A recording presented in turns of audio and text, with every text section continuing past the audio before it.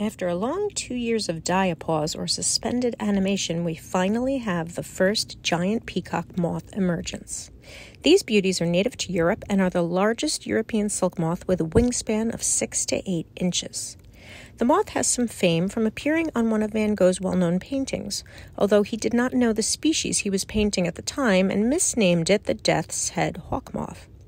Interestingly, the males of this species can be found flying both day and night, occasionally being mistaken for butterflies, while the females remain nocturnal, only flying at night.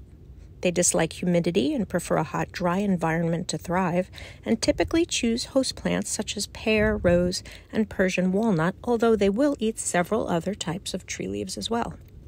There's only one single generation each year, so the adult moths have a heavy responsibility to find a mate and lay eggs during the week or two they survive to secure the next year's moths. As like most silk moths, they have no functional mouth parts to eat, so they are living off body fat to make it to the end of their adult journey. This moth is a female, and you can tell by her thinner antennae and thick body. The antennae are much more fan-like on the males, and once you see it, you won't soon forget. Hopefully, we will have a male emerge soon, so she will have a chance to reproduce. I have 2 others here that are ready to emerge at any moment.